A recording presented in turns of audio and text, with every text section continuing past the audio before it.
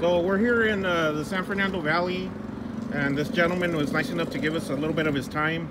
And I'm just going to do a quick interview, just some questions. So how long you been? I'm just working here. I clean windows and stuff. I've been for like a year and some change.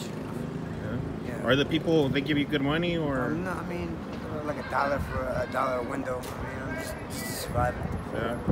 And what led to your homelessness? I went to a program here, Reseda, and started working here.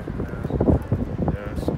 So I mean, it's not really drug use, but I'm not from out here. I'm from New York.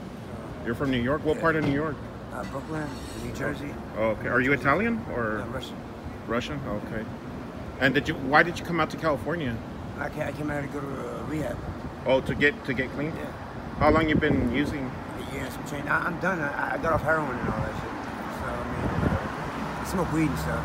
Yeah. The weed is legal here in California.